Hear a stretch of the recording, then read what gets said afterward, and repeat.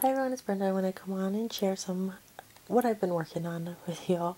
I did make a while ago a bunch of my own enamel dots using the pony beads, and I love how they came out. I had no problems whatsoever, and mine worked up in like 8 minutes. I mean, not even 7 minutes on some, and I think it was only like maybe 4 or 5 minutes in my oven for the small ones.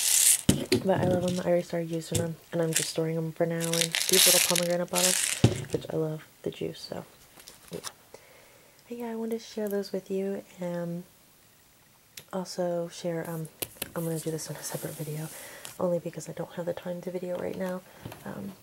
I was talking about how I have been going nuts with Project Life cards. Yeah, well, here's my tray, and these are the ones from the swap. If you guys watch my other videos, you've seen those.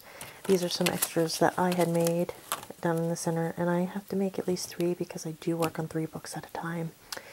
One for my husband and I, one for my daughter, and one for my son. My sister actually picked these up. I showed that in another video, I believe. So I have those. I haven't used them at all yet. And I have some that I made on my, I printed off on my printer. And I have an art program where I can make these to the size that I want to, so I've been making my own. So I have all those, all these, yes, they keep going. And I only have a couple 4x6, but I'm not actually using the standard inserts. I'm at, for Project Life, I'm actually using, I guess, the color box ones, and their sizes are completely different, but the 3x4s and the 4x6 do fit in them.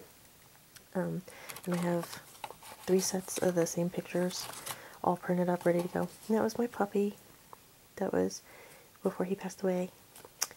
But yeah, you'll see him later. And then I have this tiny little corner punch, and that's what I use from EK Success to round my corners.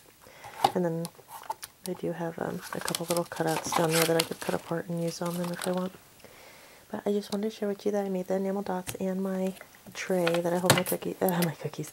Yeah, they're actually meant for the refrigerator, and I actually do have another one that we hold our cookies in. Long story. My husband eats them all, so we have to segregate them in the pockets so he doesn't touch everybody's. But yeah, I just want to share that with y'all, and I'll be back with a share on the page I finished. I hope you like it, and I'll talk to y'all later. Have a great day. Bye.